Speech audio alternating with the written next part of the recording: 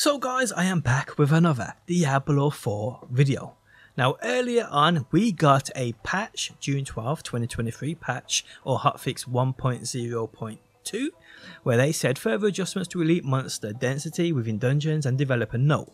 We are standardizing the density of elite monsters that spawn in dungeons to ensure that no particular dungeon is clearly more efficient to run than others.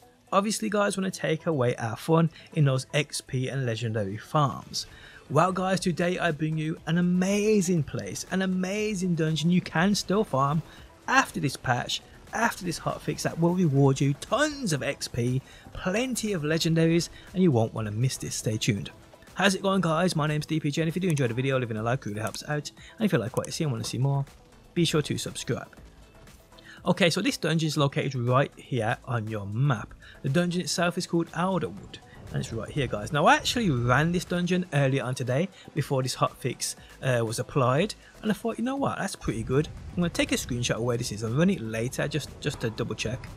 Now I've come back guys with that hotfix applied to my game, and well, I cannot tell the difference. Even my recordings I had from earlier on to what I experienced I still could not tell the difference. There are a ton of enemies within here.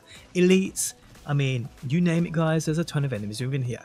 Now this can be done solo, and it can be done in a team. I'd say obviously in a team it's more efficient because of the way this dungeon is set up, but you can still do it solo. I'm running this thing in literally about 8 minutes solo and earning tons of XP.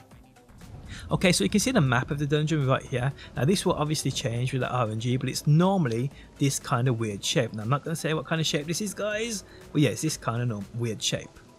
Now when you actually come into this, the first section of this, you need to kill and slay 3 Alderkins, those enemies within those bubbles. Now normally guys, there is 2 on either one of these sides and 1 on the other, but the great thing is, and every time I've ran this, there's always been a cursed shrine event. So if I run this to one time and there's 2 of those enemies on this side, there's going to be 1 of those enemies on this side with that cursed shrine event. So if you're doing this in a team, if you're doing this co-op or in a team of 4, whatever, split off at the middle, 2 go left, 2 go right, or well, yeah, 2 go left, 2 go right, don't know my left and right, but if you're doing it in just a co-op, 1 goes left, 1 goes right, obviously with no dungeons, a shared XP, so you can do this no matter where everyone is in the dungeon, you're all going to earn that XP from it. But yes, and I would recommend as well, run past all the enemies.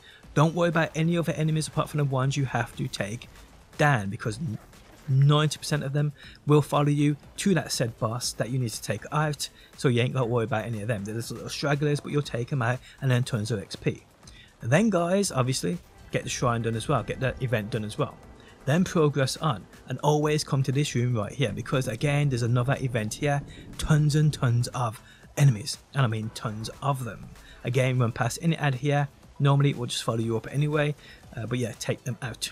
Then guys, progress past the event to this area here, and you'll see now the gameplay of this, and there's just another ton of enemies here, earn you great XP.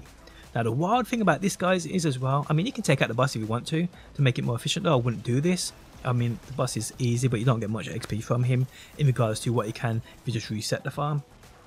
So yeah, get this done guys, run it and tell me what you think down below. It's a great XP farm, and you'll earn tons of legendaries too.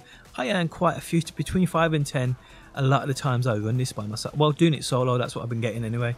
Yeah, it's a great farm. Now if you don't know how to farm and reset dungeons, it's pretty simple. If you're doing this in a team, or if you're doing it like a party, the party host needs to bring up his map, go across the social and leave the party. That host then will then spawn outside of the dungeon door right here. He can invite you back into his team, you run the dungeon again. Simple as that, all enemies will have respawned. If you're playing this solo like I'm doing guys, what you need to do is exit the dungeon via bringing up your map and going to leave, or pressing up on your D-pad and going to leave dungeon. Once you're outside of the dungeon door guys, you want to quit out your game. Once you've quit out your game, you then want to load back in. You'll load back in outside of the dungeon door, run back in, all the enemies will have respawned. It really is that simple. But yes guys, this is a great XP farm after the recent nerfs, and it works an absolute treat. Try it out and let me know. Guys, if you enjoyed the video, leaving a like really helps out. If you like what you see and want to see more, be sure to subscribe, and hopefully guys, I will see you on that next one.